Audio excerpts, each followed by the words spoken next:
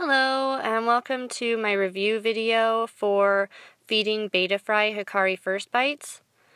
These two fry here in this tank. This is a 2.5 gallon tank. They are 7 weeks old. Their first 2.5 to 3 weeks they were fed only Hikari first bites, fry food. And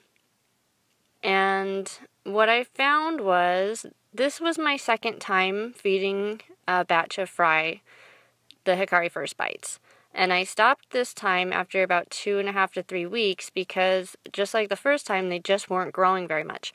The first time I actually fed them only Hikari first bites for 5 weeks, and they were very small. I have videos actually of that first batch where you can see all the way out to 5 weeks. You can see how big they actually were. And also with these guys, I had some videos right up to the time that I stopped feeding them the Hikari first bites, so you can see the difference between these guys at 7 weeks and my first batch at 5 weeks. Is just extremely different. The 5 weeks where they were fed only Hikari first bites are very, very small. They look like very, very young fry. Nothing even close to what these two look like. Even though they are a couple weeks older, they just look absolutely nothing, not even near this size.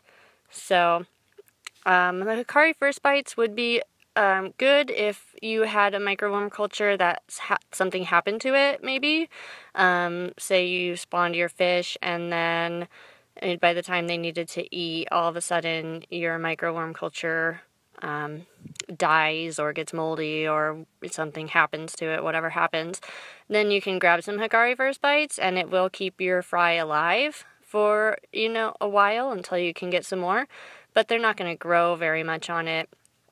But it will buy you some time if you need to get more microworms. So that's just something to, something to know. It was an interesting experiment to see the difference.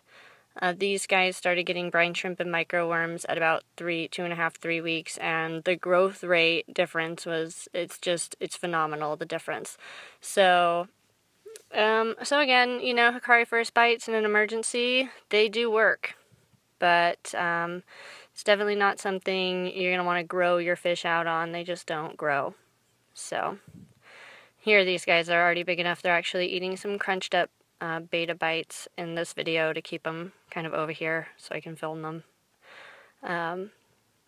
But yeah, that's my findings on it, and you can check out the videos of them eating Hikari first bites and my first batch that went to 5 weeks. I have those videos up as well, so you can check all that out if you're interested.